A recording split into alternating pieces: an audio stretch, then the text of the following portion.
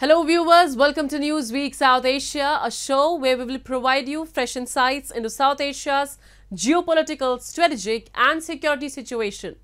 Let's take a look at the headlines first. Taliban says Afghan women will be stoned to death for adultery. Political activists expose Pakistan's terror camps and human rights abuses in POK at UN. And Jammu and Kashmir police cracks down on overground workers to counter terrorism. In a recent development, the Taliban has issued a new edict imposing harsh penalties such as public flogging and stoning to death for women accused of adultery in Afghanistan. Despite initial promises of a more open and moderate rule after coming to power in 2021, the Taliban's actions have drawn parallels to their regime in the late 1990s. Over the past 2 years, Afghan women and girls have faced increasing exclusion from public life, including access to education and recreational spaces like parks and gyms. This comes amid Afghanistan's deepening economic crisis and the looming threat of societal collapse.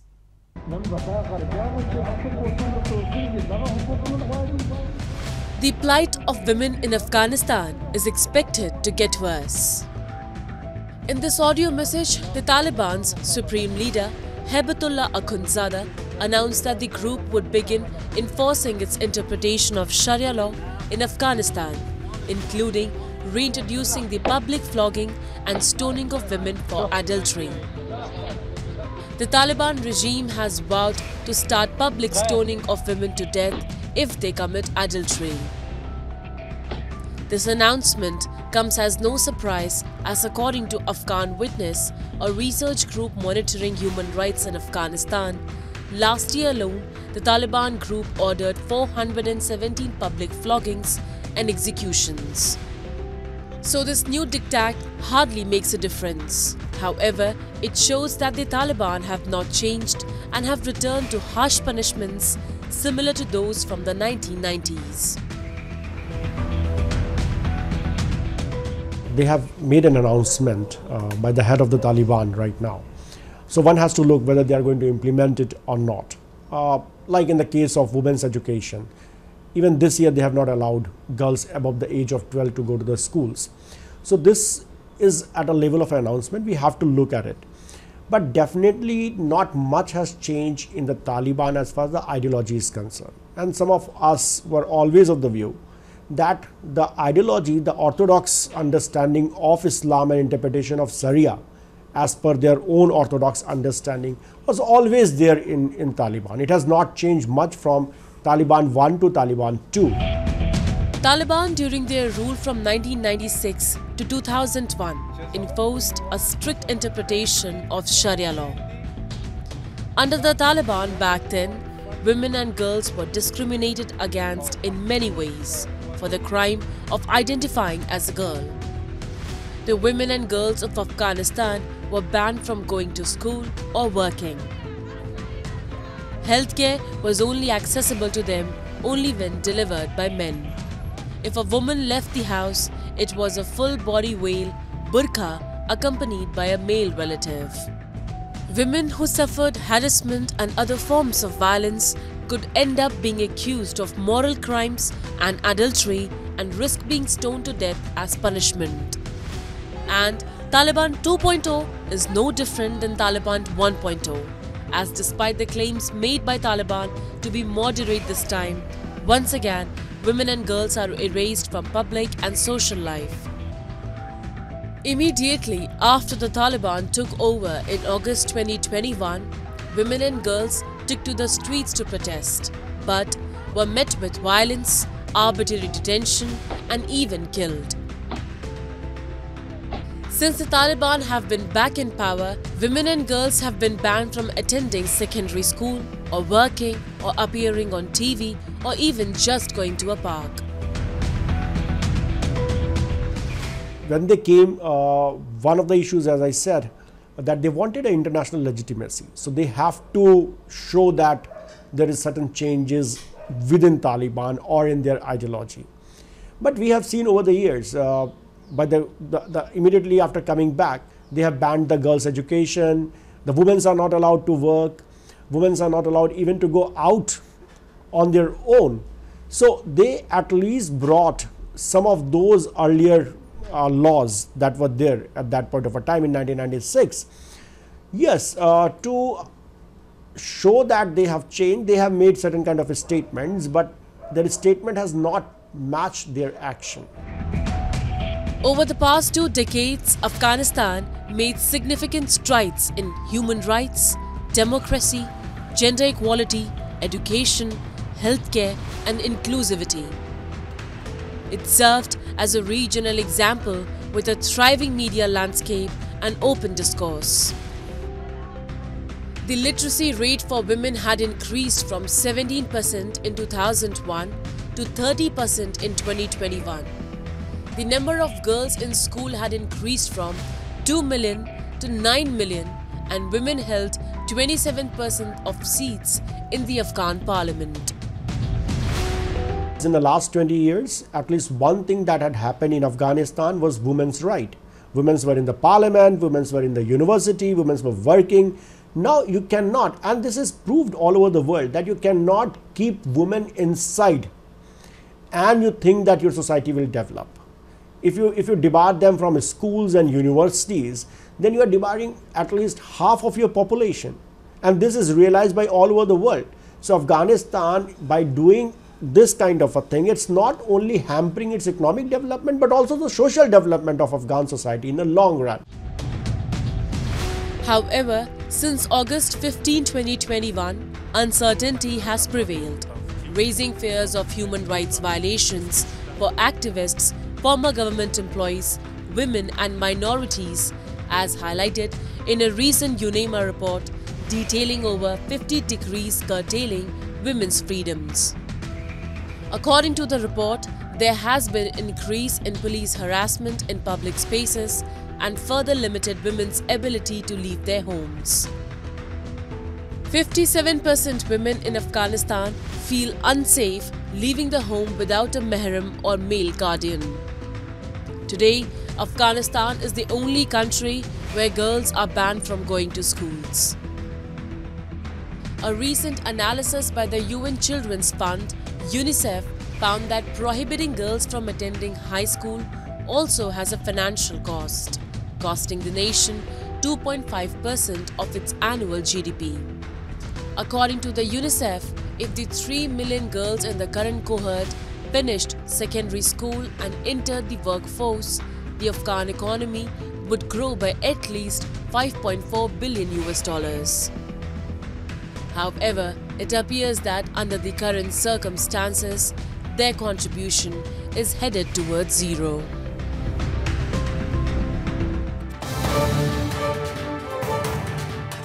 We are now shifting our focus to Geneva, where political activists hailing from Pakistan-occupied Kashmir have levied accusations against Pakistan for harboring terrorists within the region.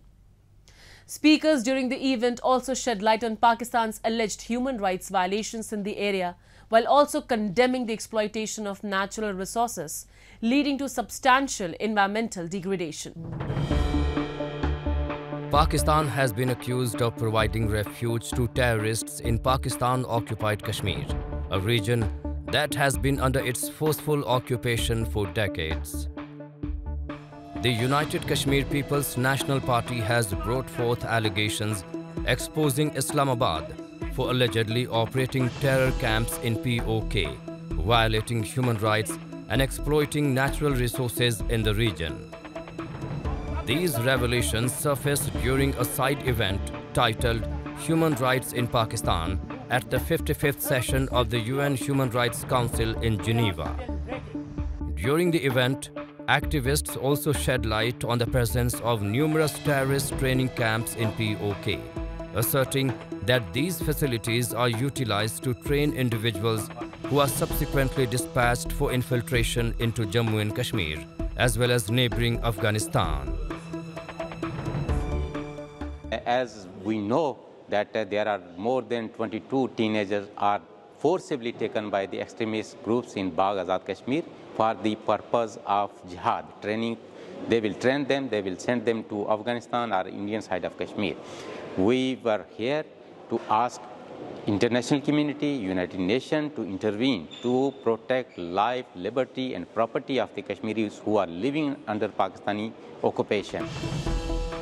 Beside allegations of sponsoring cross-border terrorism, Pakistan is facing criticism for its dire human rights track record. Decades of reports have detailed numerous violations in the Pakistan-occupied territories, including political repression, forced disappearances, torture, and restrictions on freedom of expression. International human rights organizations and advocacy groups have extensively documented these infringements in POK and Gilgit-Baltistan. Furthermore, the occupied territories struggle with socio-economic challenges such as poverty, unemployment, inflation, and illiteracy. Activists at the UN event underscored limited access to education, inadequate infrastructure, and insufficient healthcare services. Additionally, speakers accused Pakistan of exploiting natural resources from the occupied regions, resulting in significant environmental damage. We are facing forcibly divisions. We are facing religious hatred. We are facing draconian laws which imposed the government of Pakistan. Our natural resources is plundering. Our forest land is allotted to the Pakistan army. All the tourist resorts in POK is now occupied by the Pakistan army, and in the name of green tourism, again, the puppet government of Azad Kashmir is sold the land of the state of Jammu Kashmir. Since the illegal occupation by Pakistan, the people of POK and Gilgit-Baltistan have encountered persistent challenges. They assert that successive governments in Islamabad have denied them their rightful rights. Widespread protests have erupted in the region, highlighting issues such as power outages, inadequate education, and unemployment. Activists from POK and Gilgit-Baltistan have consistently aired their grievances against Pakistan's alleged atrocities at international platforms, urging urgent intervention from the United Nations to safeguard their fundamental rights. Despite these efforts, the plight of the people in these occupied regions remains unresolved, prompting questions about the effectiveness of international intervention in addressing their grievances.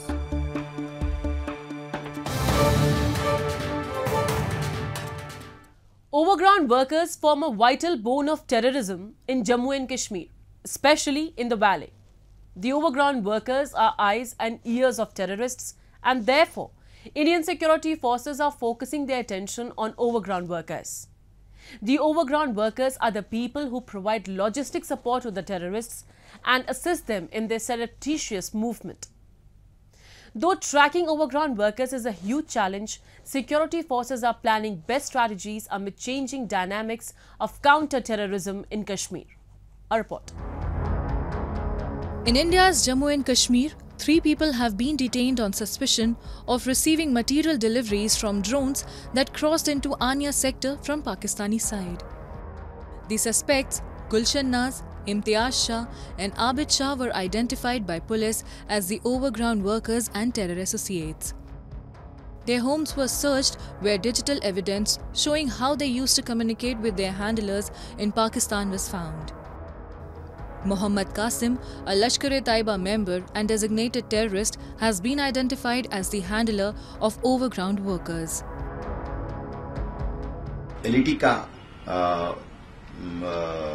Leader है मोहम्मद काशी और उसका नाम बहुत सारे previous terror incidents में reflect हो चुका है, जो पिलीग्रिम्स की बस में जो ब्लास्ट हुआ था कटरा में, इसमें मास्टरमाइंड मोहम्मद कासिम था। उसी की भेजे गए आईडी से ये ब्लास्ट हुआ था। जो नरवाल में ब्लास्ट हुआ था पिछले दिनों में, वो भी कासिम की प्लानिंग और एग्जीक्यूशन थी। Jammu and Kashmir police have announced a bounty of rupees 10 lakh on Qasim. According to police, Qasim is currently based in Pakistan. Terrorists like Qasim often use advanced technology so that the communication remains undetected between them and overground workers. Last year, the government had blocked several mobile applications which were reportedly used by terrorists in Kashmir to communicate with their supporters and on-ground workers. अभी तक की investigation से हमको ये प्रतीत होता है कि ये कंटिन्यूअसली कोशिश करते हैं यंगस्टर्स को किसी न किसी तरीके से इनको कांटेक्ट करके कुछ लालच, कुछ प्रोपागेंडा और कुछ मिलीजुली से इनको प्रलोभित करके इनको अपने दायरे में लाए। Overground workers provide armed groups like Hizbul Mujahideen and Jaish-e-Mohammed in Jammu and Kashmir with logistical support, cash, shelter and other necessary infrastructure to enable them to operate. Overground workers are essential to terror attacks because they give tactical elements real-time information and support. Other roles that overground workers have taken on include stone pelting, mob writing, providing ideological support, radicalization and recruiting militants.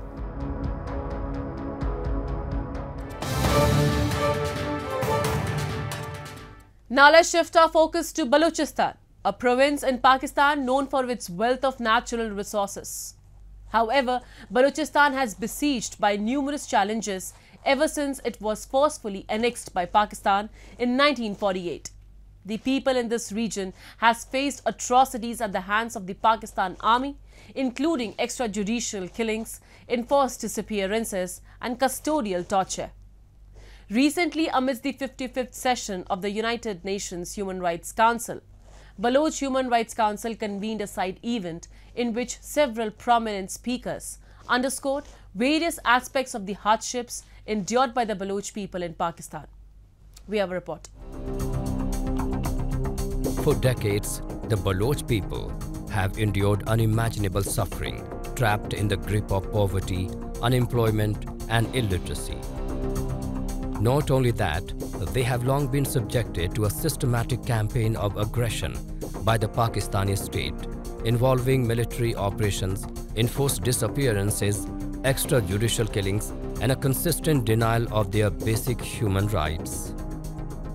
A majority of Baloch who demand independence from Pakistan's forceful occupation are being targeted by Pakistani security forces. The activists and intellectuals are being kidnapped, tortured and brutally killed. Despite pleas for intervention, the United Nations has yet to send a fact-finding mission to investigate these atrocities. However, during the ongoing 55th session of the UN Human Rights Council, a side event was hosted by the General Secretary of the Baloch Human Rights Council, in which several featured speakers shed light on various aspects of the atrocities faced by the Baloch people in Pakistan. The Baloch Human Rights Council had organized a side event at the United Nations. The purpose of the event was to bring together representatives of various oppressed nations in Pakistan to discuss and share their experiences and sufferings of the human rights violations facing the oppressed nations and the violations of human rights and human rights laws by the Pakistani authorities. There has been an alarming increase in number of enforced disappearances and extrajudicial killings in Balochistan. So, as documented, the data collected by the Baloch Human Rights Council, about 506 individuals were subjected to enforced disappearances in last year, and about 47 of those forcibly disappeared persons were extrajudicially killed by Pakistani authorities. In the name of mega projects, Baloch activists are urging the international authorities to take action on the ongoing genocide of their community members. They are demanding the United Nations and human rights organizations to take action and hold the authorities accountable for the crimes committed in Balochistan. Over the years, thousands of people have vanished in Balochistan as a result of a brutal crackdown led by the military. Global media outlets have time and again highlighted the discovery of hundreds of bodies of suspected armed separatists and political activists in Balochistan province, pointing to extrajudicial killings by Pakistani security forces. According to a recent report by PANC, the Human Rights Department of Baloch National Movement, there have been 33 enforced disappearances, 28 torture victims, and 5 extrajudicial killings in February 2024. It is a tool by the Pakistani state to silence the oppressed people of the Pua province. Activists want a fact-finding mission headed by the United Nations Working Group to investigate the matter. We came to the United Nations today to raise the issue of human rights violation in Pakistan. We believe the United Nations has a responsibility towards the suffering people of Balochistan. So we came to raise our voices and tell the United Nations that, of course, you have a lot of issues in the world, but we see they sometimes show that the excuse of territorial integrity of other state, but when it comes to the big power, they don't care if they have any meaning for the territorial integrity rules.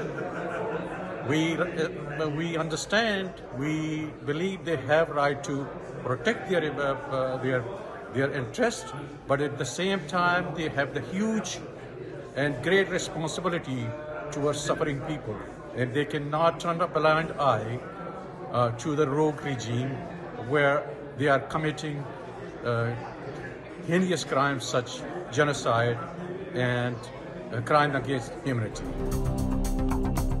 The Baloch are suffering both socially and financially. A large number of them who have migrated to other countries for their safety are now demanding the United Nations and other human rights organizations to protect the Baloch identity. They have high hopes from the international community as they continue to fight against repressive policies of Pakistan.